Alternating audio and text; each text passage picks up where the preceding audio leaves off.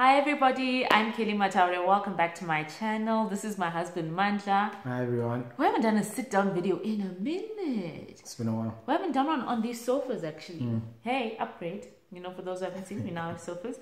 Anyway, welcome back to my channel. Hey, if you're new here, please don't forget to subscribe down below. If you've watched more than 3 videos, I don't know what, I can't help you. Work on your commitment issues. Sort out your commitment issues and subscribe to my channel. It starts here. It starts here. Do it now. Down below. I've got a good video for you guys today. If you follow me on Instagram, you know that I think it was like a couple of weeks ago, I asked for some couples assumptions and you guys sent them through. So he hasn't seen any of them. Oh yeah, it's going to be interesting. He hasn't seen any of them. So we're going to go through those and answer some questions and address some assumptions. So I hope you guys enjoy.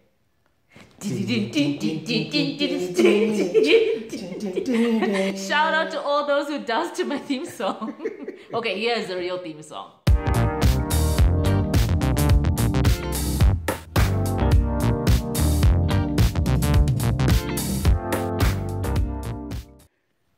Okay, so first assumption. First assumption. Shoot, let's go. You guys want to move out of the country. Okay, let me try and start on this one. Yes, there was a time that we, actually from when we got married, right? Taking us back. So we got married and we decided that, okay, we wanted to live somewhere, anywhere but Harare, anywhere other than Harare. So Bulawayo, Mutare, Gweru, Zambia, Kenya, we thought about a lot of places. So I think as time went by, we kind of just... Hey, speak for yourself, Chief. Okay, speak for yourself. Okay, anyway, so roll forward to this year. I'd actually applied to go do my master's in the Netherlands. I got accepted. What I didn't get was a scholarship. So we then just decided, okay, recalibrate, stay in Zim, and let's tough it out. So answer the question. What is the question?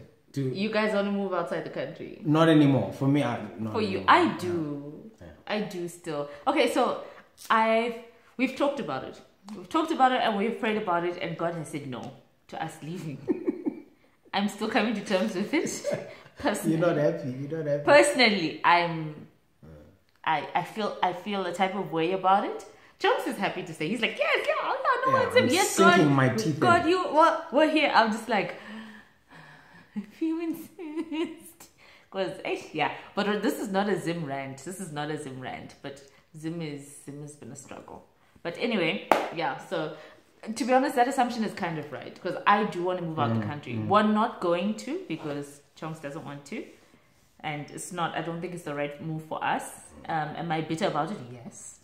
But am also, I going to get over it? That we're trying to do here. Yeah, that's why we're really trying to sink our teeth in. To be honest, it was, for me, when I didn't get accepted or when I didn't get the scholarship, it was kind of like, okay. Because I prayed about it and I said, you know, God, for me, it's a win-win. If I stay, it means there's something that you want me to be doing in Zim. If I go, also the course I wanted to be doing there was going to be quite exciting. It was like public policy and human development and stuff.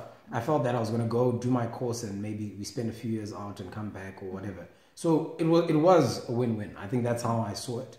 So it was like, okay, God, if I am staying or if I'm meant to stay, then we're going to plant ourselves here and sink our roots here and make it work. If we go, cool, it's also win. So I think actually one of the things that we prayed, we said, God, if this is you opening this door, I hope he gets the scholarship. If this is you saying no, we must be in Zim, shut that door. And he shut that door quick. He shut that door. There was no option. And actually, this is the Anyway, long story short, I want to move out of the country, even though we won't. Chunks doesn't. So anyway, on to the next one. You guys have different interests. I think so. I think we do. We have different interests. I think because our personalities are different. We're similar in a lot of ways, but we're also very different. Like we're loud. Our version, we're both loud, but both of our versions of fun are different. Okay, like here's the simplest thing in terms of interests: movies. Yeah, so we've got completely different taste in movies. Like the only place we come together is Marvel. It's Marvel. And all comic book Marvel, sci-fi things. Yeah. Yes. Everything else, like, no, even the books we read, he loves non-fiction, I love fiction. He's sporty, I'm not. I think we have a lot of different interests. I love documentaries. Yeah, you love documentaries. I love to read, like, I'm a big reader on books. I like crafts and things, like making things. So we have completely different interests, but I love it. Because what's great is we respect each other's interests and we take interest. Yeah, we do. And we take interest in each other's interests. Yes. Yeah. So that's he loves talking about politics, governance, public policy, and just leadership. Current affairs. To him, it's like, so to me, I'm like, yeah. Oh my gosh, man, that's crazy. But because it's important to him, I try. No, you do. No, shame. You indulge me. I do try. This is why I need to, he must just start his own channel, right? And talk about all those things because it's a struggle for me. But because it's important to him, it's important to me. What's the other thing that I love? There's something else that I really love doing that I'm always telling you about. Like what? It was that Tetris game on my phone. I was so invested. But anyway, yeah, we have different interests. Yeah. You guys are bougie. Oh wow. Okay, let me try and respond to this one. Bougie, I think. Okay, look. Bougie is relative, though, right? Yeah, bougie now in what sense? Okay, accent. Yeah, we talk with. We got a bit of a hong. Yeah. We have a bit of a like Naledi Panda. Yeah, we do have a bit of a twang. So I think the bougie thing comes from it's like this Sala accent and. I honestly think it's the accent. That's what it is. It's the accent.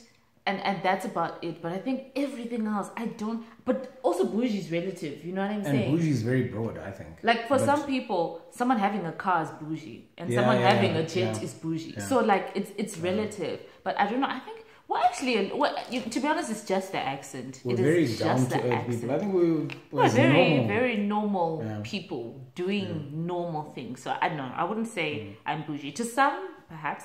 I think also maybe actually no. So we live in a rural area, so to a lot of the people here, we are bougie. But if we were to go to Harare, we're very basic. I think normal. We're very basic. If anything, we're very a little on the other end of the spectrum. So yeah, no, I wouldn't say we're bougie. Relative, yeah, it's very it's relative. Yeah. Next one, you are a spoiled couple. Mommy and daddy spoil you. Oh wow, this is similar to the bougie thing, though. It is. So are we a spoiled couple? No, I think. Okay, I want to try and put it like this. I think our parents, both of them, worked very, very hard to get us to where we are.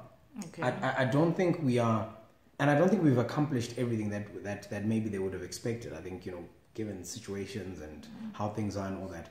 But I think it's not spoiled. I think I'll believe, yes, there are certain things that we were given that maybe other kids didn't have or didn't get. I don't know, call it maybe the private school education, but a lot of people did that. A lot of people didn't. So it just varies. I think it's a tough one. Also, what is spoiled? Again, spoiled is also relative. But like, okay, the thing was that it said it was spoiled couple. So I don't think so. Like even like right now, that mom and dad spoil us. Yeah, no way. I don't think so. You know what? I think also this maybe comes from the fact that they gave us this house. So it seems like it's just a shower of, but that's really. But you know what, like, okay, then it goes back to what I was saying just now, that, the amount of work that was put in way back when. Yeah, because like this house was bought in 1987. And it's been in the family since then. Yeah, so it's one of those things where, and even in your family, if like the flats or the properties or whatever that your parents bought, that was an investment made way back when. And I know there's certain things that people have done and then passed them on to us. Some people maybe didn't have such opportunities, or they took them and squandered them. Even there were some things that my parents maybe owned or whatever that we don't have anymore, but it's all something that was maybe handed down over the time and whatever, and was managed. No, I wouldn't say it was spoiled. I don't know, I just feel like people have this perception that we are rich, and I don't know where it comes from. But yeah, no, I think in Zimbabwe, people have all done sort of this kind of thing, up and down. So at some moments you've been up and things have been good, whether you're in a rural community or not. I mean, we've heard stories of people out here who've done, or who at one point in life had a lot. Really well. You know, whether it was farming or whatever they were doing out here. And then all of a sudden they're not doing so well. So whether you're living in town or in the rural areas, everyone's had the ups and downs. Some people were doing really well, then they left the country and went off and are doing poorly, but they're living abroad. You know, it's difficult. It varies. We're waiting for our up. Hanging in there, waiting to be taken up. But anyway, no, I would not say we're a spoiled couple. Okay. No, mom and dad support us and love us. By support, I mean just emotionally and just support-wise, even just with MJ as grandparents, words of wisdom, they support us a lot. Yeah. But if it's like spoiled in a financial sense, definitely not. Yeah. Everybody's struggling, to be honest, guys. But yeah. So, yeah. What's the next one? The next one, oops, here we are. Ha ha ha, yo, it's hard because you guys have been real since day one. You think that's nice? That's nice. Okay. I'm glad to hear it. Yeah, and I think that's a good one, because I think and I always say this to you, that like we kind of, it feels like we're still dating. Yeah. Even though we're married. To be honest, like, I thought something would change. You know, like we're married. You're married, it's like, okay, we're now.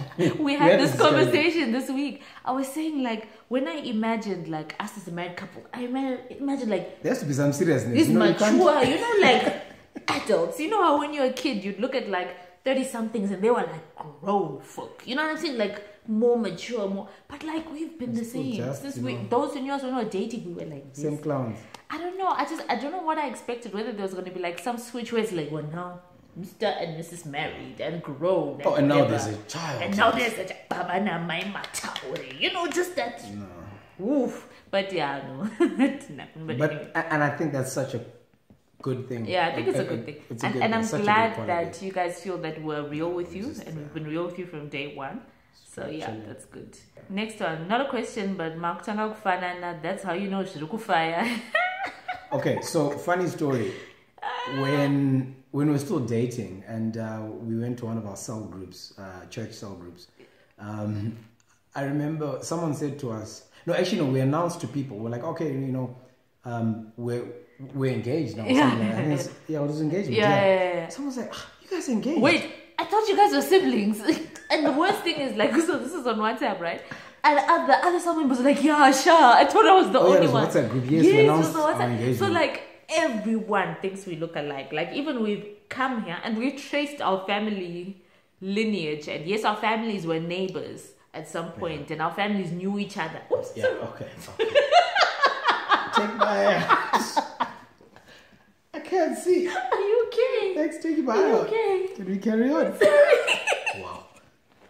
Are you okay? I'm like a parrot. Oh, what? Do parrots have one eye? Or pirate? Pirate, what do you think I said? Oh, a parrot. Oh, not a... Oh, no. You said parrot. No. Pirate? Anyway, you said parrot. So...